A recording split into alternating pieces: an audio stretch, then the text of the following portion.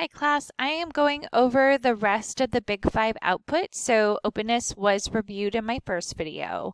So I'm just going to go in order and talk a little bit more about the output. Most people for the assignment reviewed extroversion, but I'm going to go ahead and run through all of them. So a common mistake or an error people had done is not including eta squared. So eta squared was something I had posted additionally here.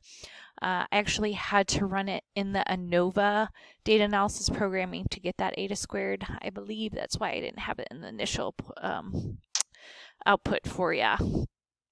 So conscientiousness needed Welsh's because we had a violation of the homogeneity of variance or equality of variance, the Levene's test. So I noted that there.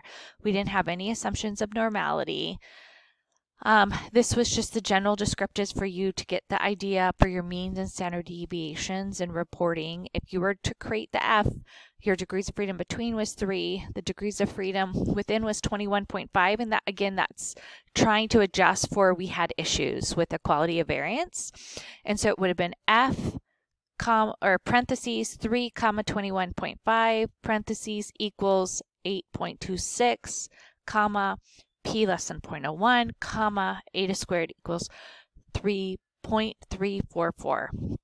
34.4% of the variance in conscientiousness is being accounted for by your different states. It's important to know that the ends here refer to state and not populations within that state. So this is kind of a dirtier analysis. It's also a dirtier analysis because I should have run this as a MANOVA, given that these 5 different personality characteristics were all with the same factor, are regions of the U.S. But we are not doing a MANOVA in this class. That would be something you would run in graduate school if you're going into psychology or public policy or perhaps even nursing. So we did have that significant F, and this is showing you, whoa, it's Northeast. That's probably given us those differences. Northeasterners are lower in that conscientiousness. Again, 50 for all of your output. 50 was the middle of the road mark. So if the average score for that personality dimension was 50, they're right in the middle as far as like if we were doing openness or not openness, conscientious or not conscientious, you're right in the middle. So lower, you're less conscientious, higher, you're more conscientious. For our post hoc test, and again, I had to run the games how versus the Tukey because we were using the Welsh, because we had issues with equality of variance. So you can see I pointed out where those differences were. I would have expected you to have put that in your output. And so then our next guy was extroversion. Extroversion was A-OK. Fisher is what you learned in the book to calculate your one-way ANOVA. Your eta squared is 0.341, and there was no issues. Again, this is helpful when you're going through and describing your means and standard deviations with your post hoc. We do have quite a bit of variance going on there for extroversion for the Northeasterners, and we're seeing the Westerners are on that lower side. When we go through and run the Tukey, again, I pointed out in the notes, these were the significant group differences. So yes, there were differences across the board. With extroversion, here's where those differences lie.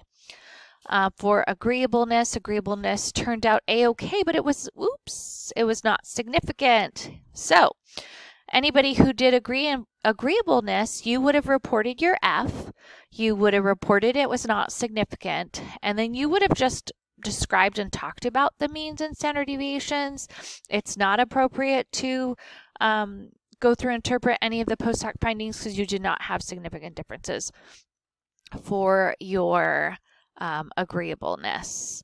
And your agreeableness, I should have shared that eta squared with you, and I had not. I'm going to go back and look at the homework, and if you had reported agreeableness, I'm not going to deduct for that missing eta squared since that wasn't included. I should have included that. I apologize. With neuroticism, we violated our assumptions of normality, which is not good.